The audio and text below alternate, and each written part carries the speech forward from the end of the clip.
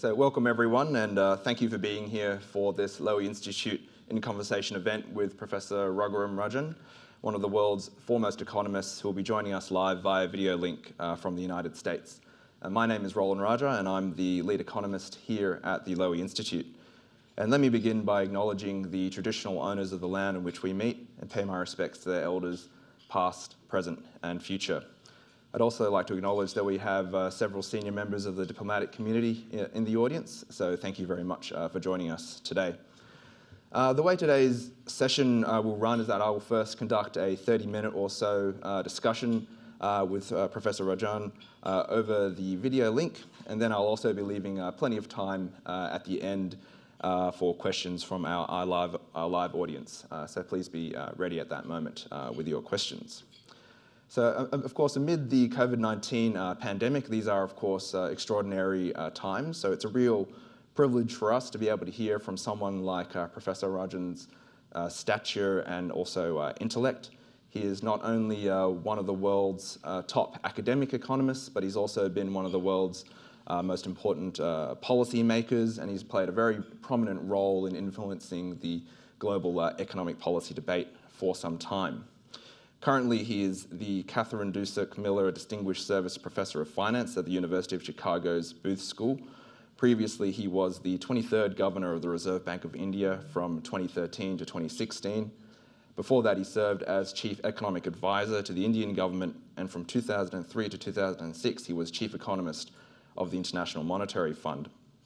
He's also the author of several best-selling books, including Fault Lines, How Hidden Fractures Still Threaten the World Economy, which was published in 2010, and The Third Pillar, How Markets and the State Hold the Community Behind, published in 2019. So Raghu, welcome to the Lowy Institute virtually, and thank you for joining us today to share with us your perspectives. Thanks for having me. So Raghu, just to start off, I mean, you've had a very interesting and varied professional life. So I was wondering whether you could just share with us a little bit about what that's taught you and how your thinking has evolved as you've traversed all these different roles. As not only a public intellectual but also an actual top policy maker in India, but also something in between when you were chief economist at the IMF, trying to shape the global policy debate and influence leaders. So can you tell us, what do you sort of take away from all of that in terms of your own thinking about, real-world economics, but also policy making? Well, I think what you learn over time is humility. You learn that, whatever theories you may have, they help you understand the world, but the world has a mind of its own.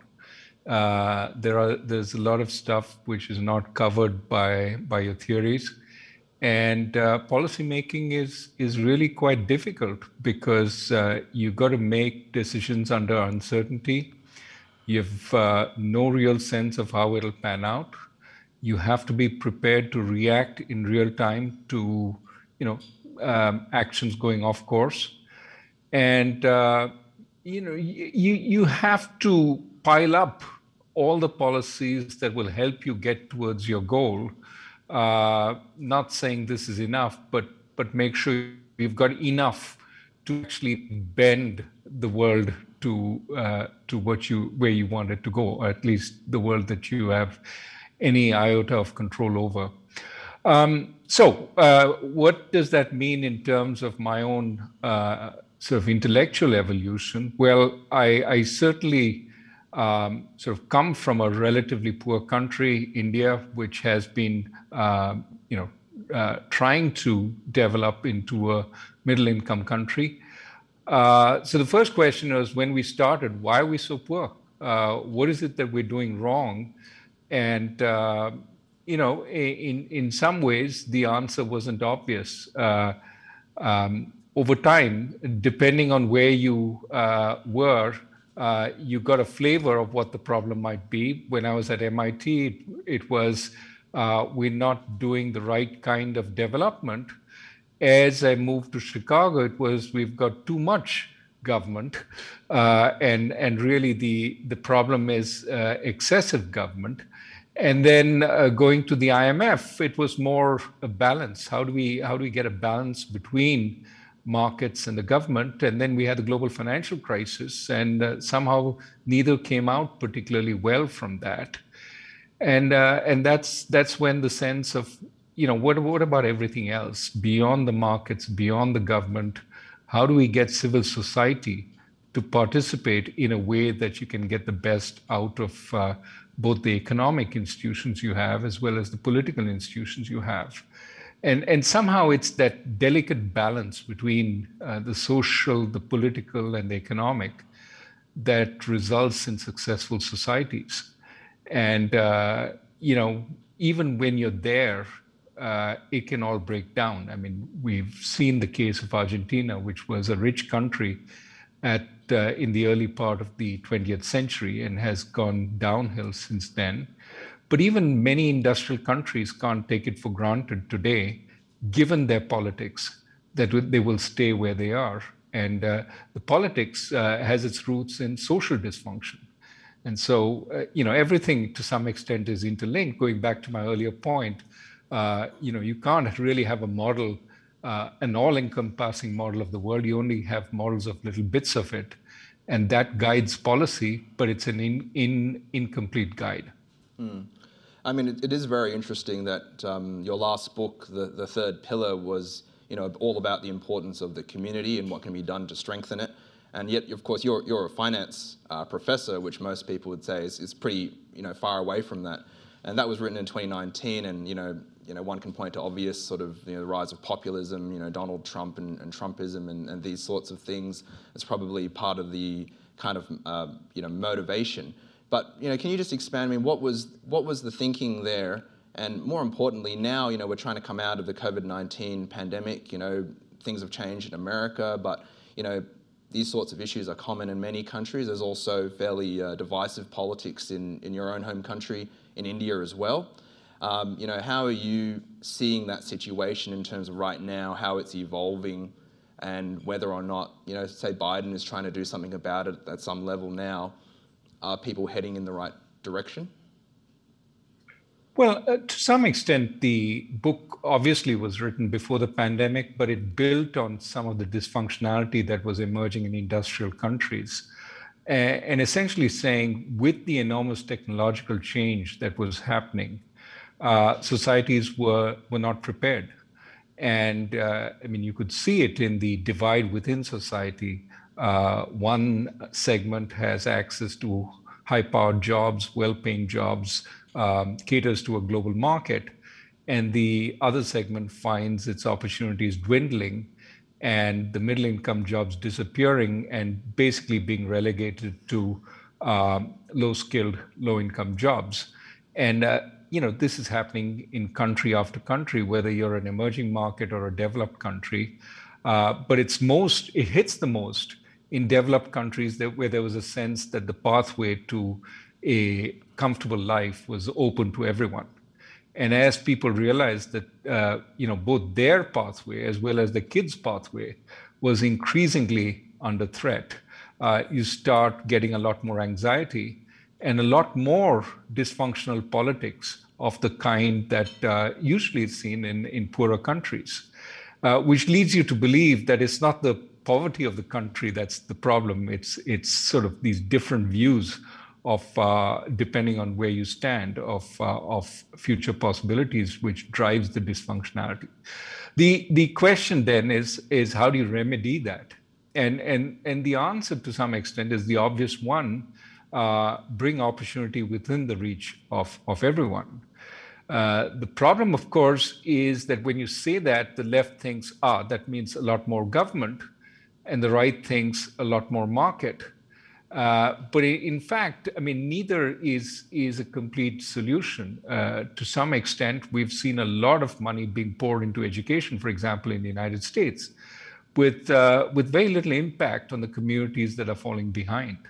And the question is why? And sometimes the answer is these communities simply don't have the ability to take advantage of that, because the fundamental problem is not so much education locally, but it's the lack of economic opportunity, which leads to crime, which leads to broken families, social dysfunction. You need to remedy some of that first before you can get people paying attention to schools, to community colleges, to the educational path that will take them out of there. Is sort of, in many ways, a developmental problem in many industrial countries, that areas of disadvantaged people are falling behind so far, they would not be out of place in a developing country. And low interest rates or fiscal stimulus doesn't really help them, because the pathway for those flows to come into those communities are broken. You need to first think how you're going to develop them to the point where they can actually benefit from those flows and access the national and even international market. That's a developmental problem. How do you elevate a community to the point where it can take advantage of that? And some of that is fixing the immediate problems. So the third pillar was really about how do we start treating the problem of inequality as a developmental problem in industrial countries. And that means going down to the community level rather than thinking this is a rich country and therefore there shouldn't be a problem. No, it's in many ways a poor country in some parts, and we need to figure that out. But also it was saying that we need to find a new balance between markets, the state, and the community in order to make it successful again. And that's to some extent what we have to look for, this new balance. And I just like to, sticking with the advanced economies in the United States for a second, just connect that to the sort of macro picture as well. I mean, I think, people are now, we're in the era of a return of big government, Keynesianism, big spending, that sort of thing. I think, in a lot of your writings and commentary, you've been on the more, sort of cautious, certainly, side of that equation. You want it done, you're not against stimulus, but you want it done right, so to speak. I think, going to these issues about the community level problems, part of the motivation, saying the Biden administration is thinking along the lines of, they want to run the economy hot in order to, run the labour market hot in order to reach, the most disadvantaged components of the labour market, the most disadvantaged people. They want to spend a lot of money on things like childcare and investing in families and education, these kinds of things. I mean, connecting these two sort of agendas, what do you make then of the Biden sort of policy agenda and where it's headed? Sure. I think obviously they are cognizant of some of the problems and want to try and fix them.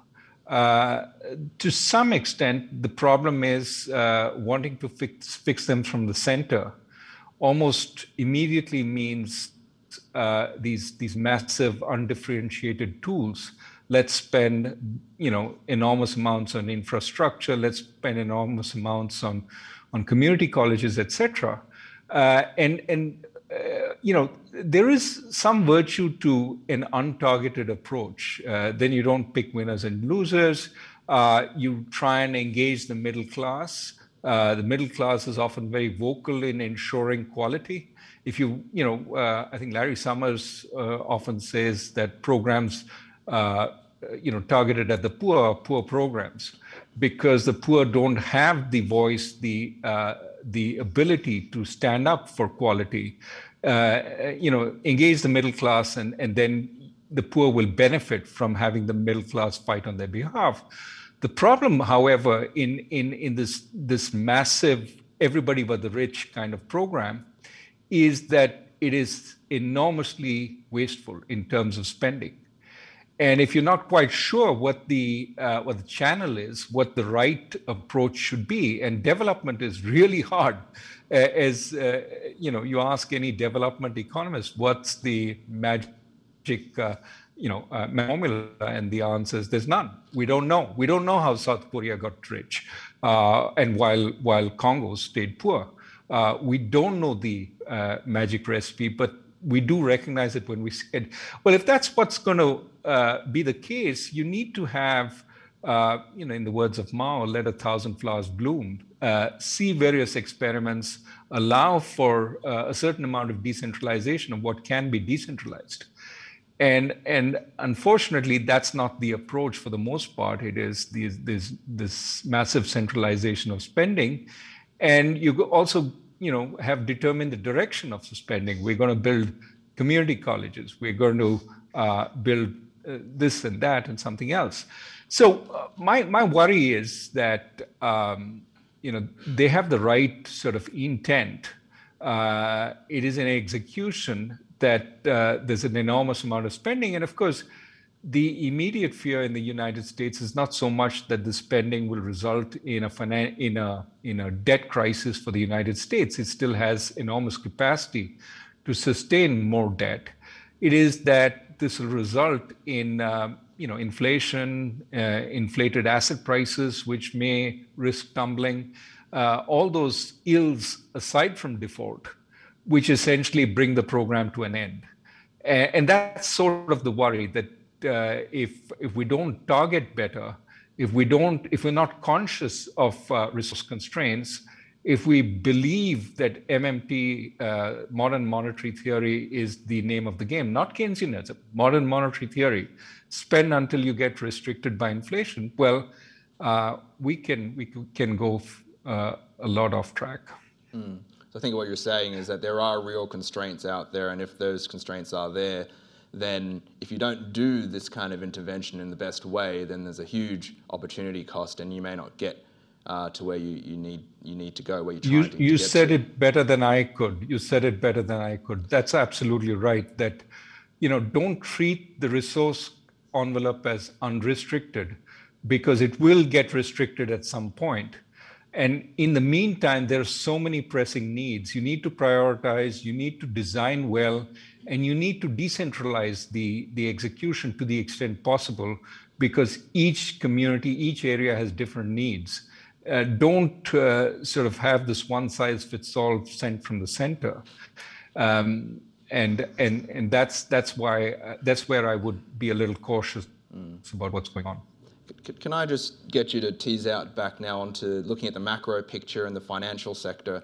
I mean, you were, of course, very prescient with your warnings in 2005 and about the financial sector risks, and then you were sort of proven right in hindsight. One of the few people that can claim that kind of that track record.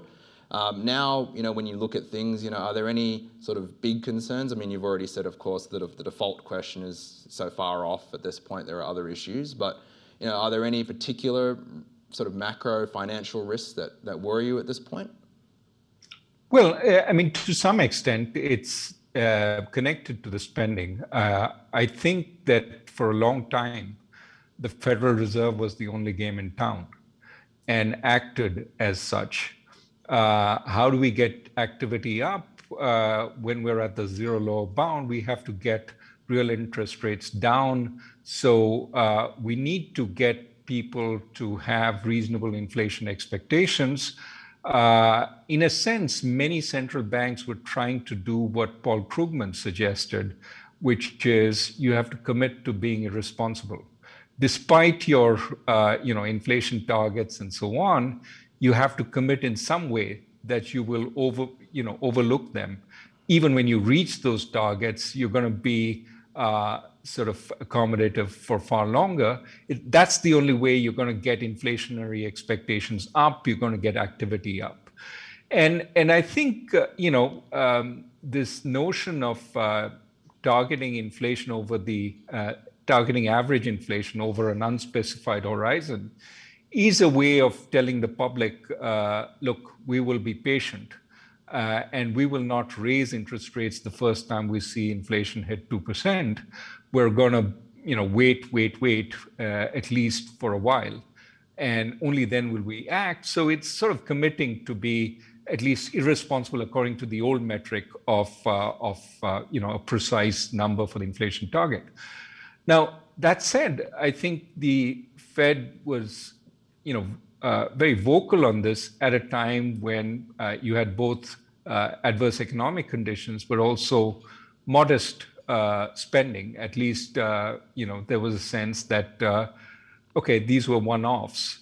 I think since the Fed started articulating the average inflation target, and we will hold for the foreseeable future, as well as making statements about, we want to see maximum employment, that means we want to see the minorities also employed because they get employed at the fag end of the labor cycle. After having said all that, you see this enormous amount of spending coming down the line.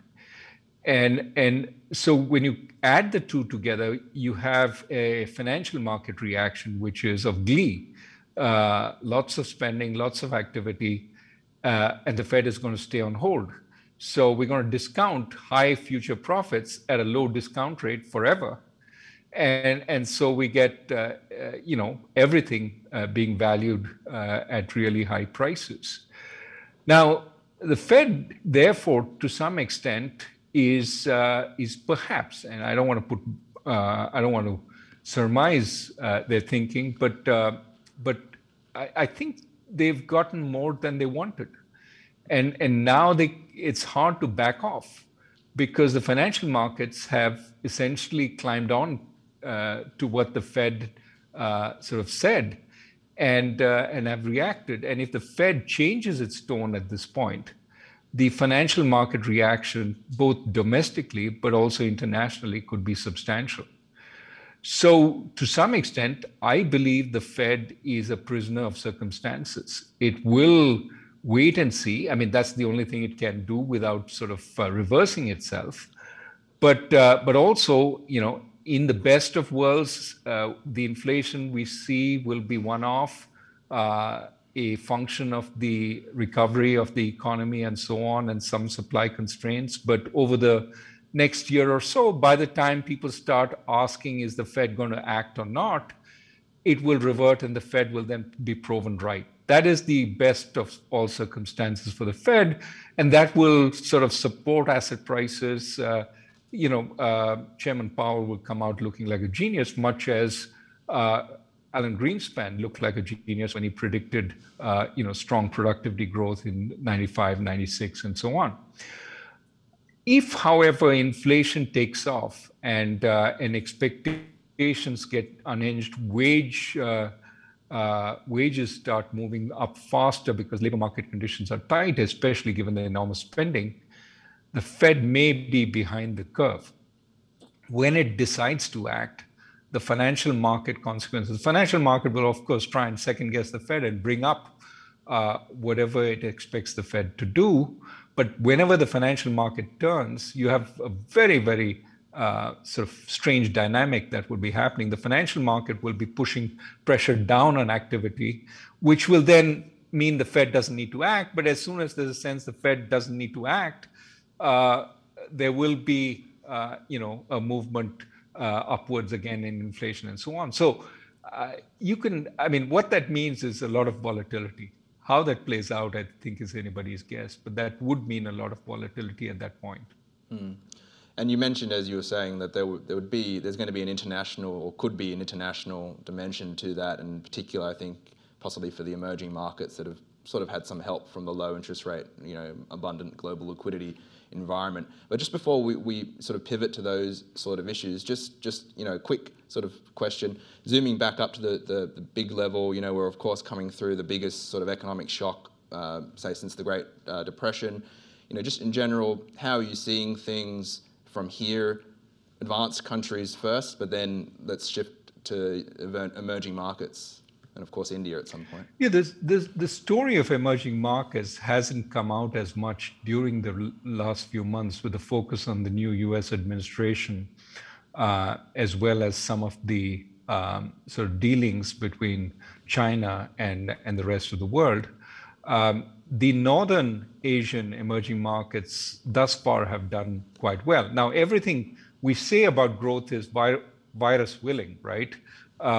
Because the virus has a mind of its own and, could upset all calculations if new variants come, which are more virulent. It seems to be finding interesting ways of combining virulence across variants. I think first, the tragedy of emerging markets is certainly on par in terms of being affected by the virus, on par with the tragedy in the industrial countries. My guess is there's a lot more undercounting in the emerging markets. but the hard-hit emerging markets and the ones with reasonable statistics suggest that they've been really badly mauled by the virus. So this is a tragedy in and of itself.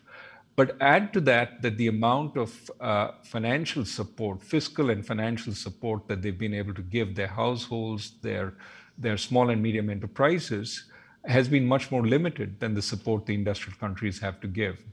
Now, the rich in the emerging markets have accumulated savings. So when the virus died down in many countries last year, you saw some emergence in growth. But I think that when it came back, even the rich got a little anxious about spending. But the real story in terms of sustainability is the middle income, is the middle class as well as the poor, who've been thwacked by the virus in many ways. And they haven't had the kind of support that industrial countries have been able to afford. The third blow is, of course, the vaccines, that many of these countries don't have access to sufficient vaccine production to vaccinate their populations for a long, long time. Many emerging markets till sometime next year, many developing countries on current path, probably in 2023. That's a long time to be anxious to see the waves of the virus. And the notion that South Asia and Africa would be immune to the virus, which was, these are people who've been hit by all sorts of viruses in their youth and therefore are hardy. That has been put to bed with what happened in India. And so my sense is that if we are not more forthcoming in the industrial world about what is happening in the emerging markets and developing countries, and being a lot more sympathetic to the need to distribute vaccines widely, to the break between industrial countries and poorer countries will be significant. There is no point talking about a coalition of democracies when the word on the African street is, are you going to vaccinate your dogs before you send the vaccines to us? That is a recipe for a disastrous break. And I think we need global leadership on this. I'm glad the G7 is talking about it, but we need more action on how some of the frontline people in these countries can be vaccinated early so that they have some resilience, doctors, medical personnel. And it may mean more than just sending the vaccine. It may mean helping organize the distribution of the vaccine. Many countries have their own ability to do that. Some don't. But it also means organizing the production. Can we spend some of the money in getting some of our vaccine manufacturers to up their game and invest much more? I think the IMF came out with a paper recently suggesting the returns to such an investment would be huge. I think the returns to such an investment would not just be economic, it would be political. It would suggest there is still hope in global cooperation. I mean, there's a lot more that I'd love to talk to you about on some of those issues, but I'd like to bring you to India in particular, of course. I mean, obviously it's a very tragic and sad situation there at the moment. I mean, just to start off with, I mean, how do you see this affecting the country, and what's the way out for them? Well, I think the second wave certainly caught much of the country by surprise. I think the prevailing view was something had protected us, and therefore we were relatively immune to fresh waves, and the second wave, put paid to that belief. I think we can go back and see the various ways we should have prepared better. Hindsight is 2020. But there were certain aspects of vaccine acquisition To India's credit, it distributed the vaccine to a number of countries before vaccinating its own population, perhaps under the belief that its population was relatively well protected. Nevertheless, this is more than many countries have done. Now, of course, we are seeing that perhaps it was better to vaccinate your own population earlier on, certainly from a political aspect that would have made more sense. But I think, again, India is a big country. There are some states, Kerala, for example, that, and even Maharashtra, which had a very, very bad attack, which also have managed in adversity in ways that that sort of are an example to the rest of the country, centralizing resources, distributing them fairly, and so on. Going forward, I think this is a wake-up call that our old ways of doing business don't work. And we need, to rethink what has gone wrong, and hopefully the silver lining will be that this prompts a dramatic rethink of India's policies, and we get back both on the certainly on the medical side. You're seeing some bottoming out, certainly in the cities. In the villages and rural areas, harder to count what exactly is going on.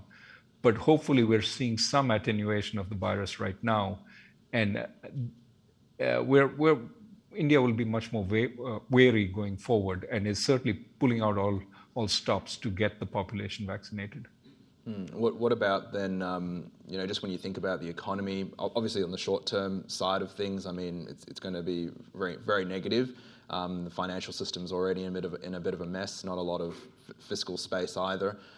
So just short-term, but also, just long-term. I mean, India was supposed to be growing, hopefully, at least 6%, maybe 7% plus, depending on whose expectations.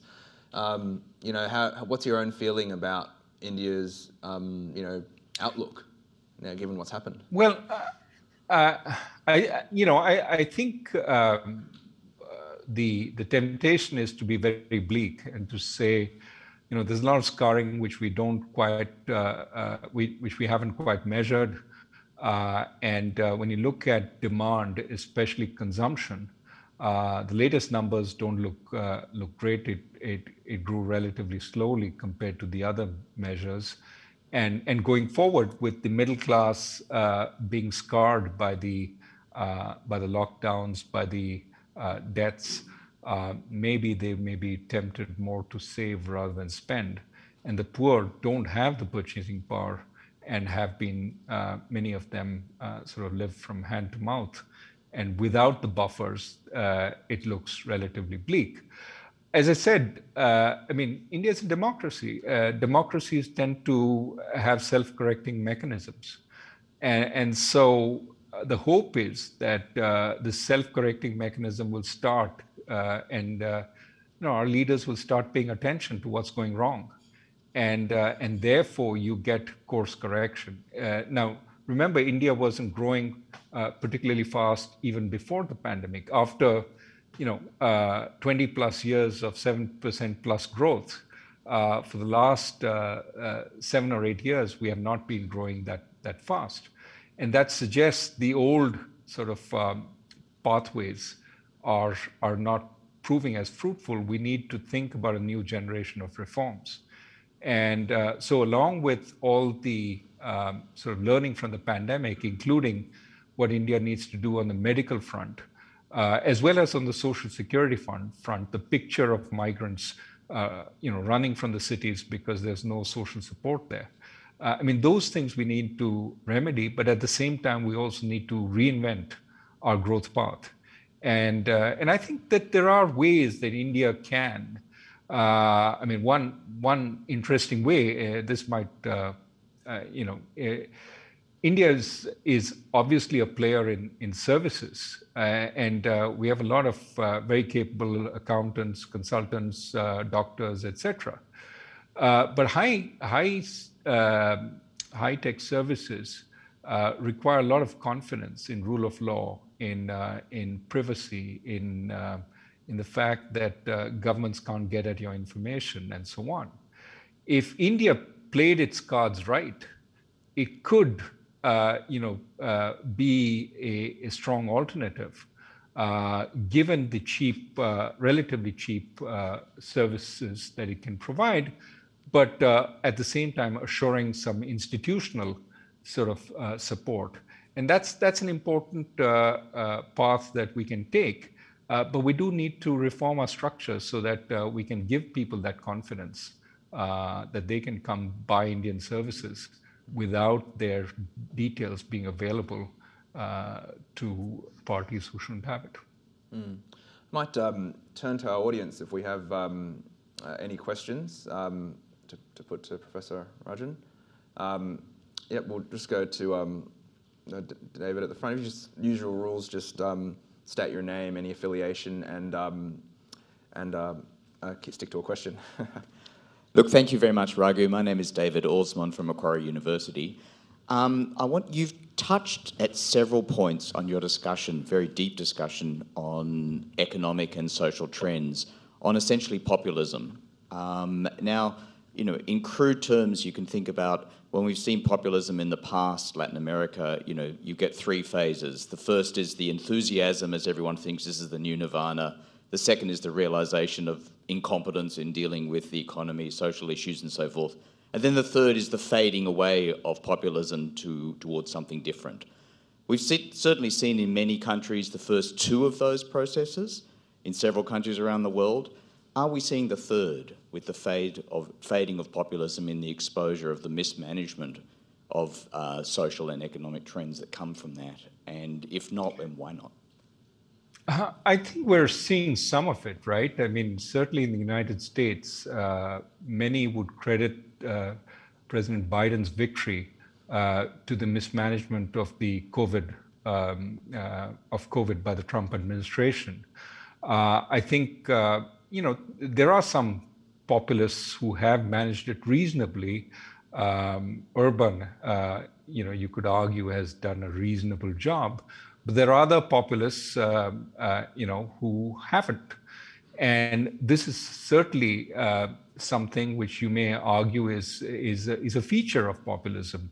The belief that that the experts don't, and therefore you've got it right, and all it takes is the will of the people expressed in you to make dramatic moves, which often can be more problematic and exacerbate the situation. Bolsonaro's let's not vaccinate.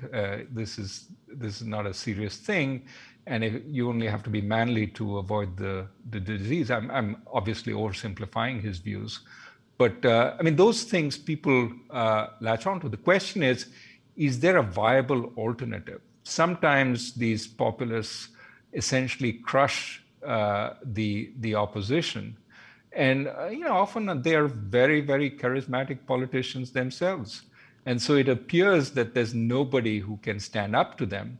I think bad events, incompetence tends to highlight the fact that these are not omniscient, omnipotent politicians, but it requires an opposition which has the capabilities and is not silenced to highlight this. And in some countries, there's not really much of an opposition. Take Russia, for example. So to your point, I think in some places where there has been substantial incompetence, you are seeing a change. Now, the last thing I will say is, as you well know, often the populist leader espouses an anti-elite view. And to some extent, it's also possible to argue your fate, why you're doing so badly, is because you're not part of the elite. See, I give you the goodies, and these other guys want to take it away from you. Continue trusting me, and I will still continue to giving you the goodies. And don't worry about COVID. Nobody could have prevented that, and don't blame me for it. None of these guys could also. That can still resonate. So you need a clever political opposition to make the point that there is a viable alternative and we could have done better. And I think because we don't have that in some countries, you see the continuance of populists despite underperformance. Let's go to another question just over here. Hi, Alyssa Leng from the Lowy Institute. Just going back to the US, I know you talked about some risks around wastage and inadequate targeting of stimulus under current policy settings. But taking them as given, how likely do you see the prospect of overheating or accelerating inflation, as Larry Summers has been talking about lately? Well, overheating would have a number of components, right? The first would be, of course, the massive spending. To some extent, the Janet Yellen response to that would be, well, the labor market still has a fair amount of slack. There are, 10 million people who still haven't come back to the labor rolls. And so it has some way to go before we see it sort of top out. The question, however, is first, are they going to come back to the old jobs, or is there a fundamental mismatch which in the post-COVID world, which makes it hard to get them back? So they're not really a reserve army holding wages down. The second is that, with this confidence built by the spending over time, do other components of demand come in, investment, for example, and we are seeing some fairly strong investment. So, is there resilience in demand beyond the spending, which continues for some time, and therefore, is part of the overheating story? So I think these are some of the factors that will sort of play out. The third is expectations. How firmly anchored are inflationary expectations? Do we, so if you talk to a Janet Yellen or a Jerome Powell, they look back at the last 10 years and say, people have gotten used to a very low rate of inflation. They are going to look through these sort of bursts and basically conclude beyond that it's going to come back and stay fixed. But if on the other hand, they don't, and all the sort of pro-labor policies that we see emerging, including a $15 minimum wage, but also more union support, et cetera, all that combines not only to, in an environment of elevated inflationary expectations, make wage demands more more effective. I think you could get the beginnings of stronger inflation. The bottom line, let me add one last bit to this, which is that the global competition has been keeping prices down also. But the flip side of that is growing sort of oligopolistic firms in some industrial countries. So unchecked by global competition, do the oligopolistic firms sort of find more pricing power and the ability to push some of the cost increases into prices? The bottom line, I think, is that both sides have arguments in their favor. The don't worry, be happy side is look at the past 10 years and nothing really has stuck out. And the Larry Summers, Martin Wolf and others, this is different because of the size of the spending, as well as the views of the policymakers. Their sort of tolerance itself makes inflation more likely. If they were hawks, you would be less worried. I side with the Larry Summers, Martin Wolf side, thinking that, there's more danger that it breaks out on the upside. It's not, I wouldn't say it's the overwhelming possibility, but it's high enough that we should be somewhat worried, in which case I would have preferred far more cautious spending. Just a follow-up on that, Raghu, is, if you do have, major central banks like the Fed lifting interest rates, possibly, a bit more forcefully than they did over the past decade, what does that mean for the emerging markets then, particularly if they're still in a lot of economic trouble from the effects of the pandemic?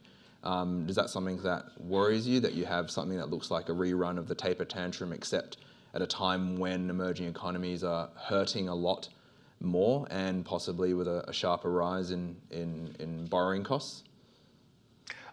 The history of emerging markets has been that when the dollar strengthens, when dollar interest rates go up, emerging markets get hit reasonably badly.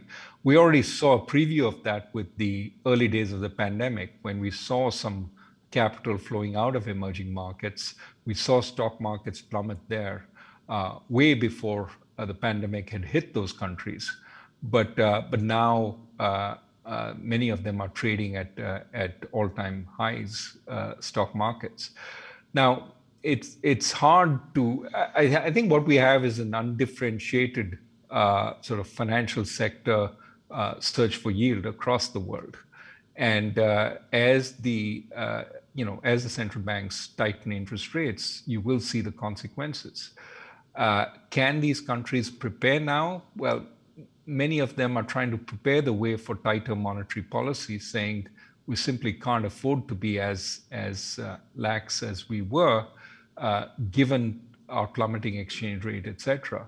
But I think it's still early days. They haven't had these signals and there are a number of countries which still maintain very accommodative policies.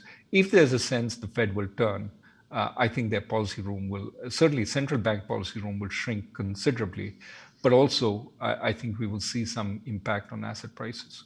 We have a question at the back. Thank you very much. Sam Roggeveen from the Lowy Institute. Professor, the first question was about your intellectual development, and you emphasised the importance of humility. In that spirit, I wonder if you could look back over the last 18 months and perhaps tell us about what you got wrong. What's the biggest thing you've changed your mind about since the pandemic began? Well, it may be something small, but I think it reflects, yes, this need for humility. Well, as the pandemic hit, I was worried about corporate defaults because I thought, with the kind of damage that's being done, we're going to see far more bankruptcies. We're going to see small and medium enterprises in huge distress.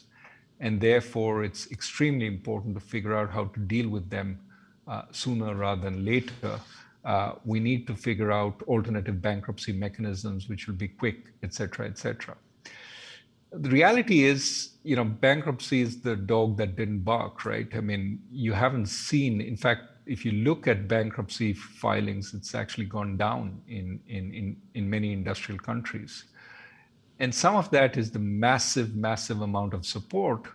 Some of that is private sector forbearance.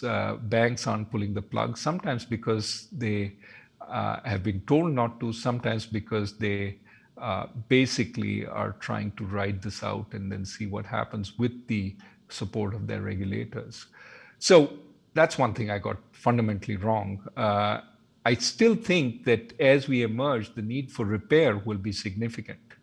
As the moratoria come to an end, as the debt buildup, as well as the central bank support to that debt buildup comes off, you will start seeing many more bankruptcies than in the past.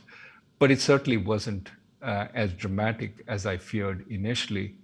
And it may well be that the real problem is in many emerging markets that haven't been able to support their firms to this extent. Unfortunately, we are out of time. So let me thank you very much for joining us today virtually. And I really do hope that perhaps in the not too distant future, we'll be able to have you here actually in person sometime soon. But thank you very much for sharing your perspectives. And thank you, Roland. Thank you. And bye to everyone. Thank you.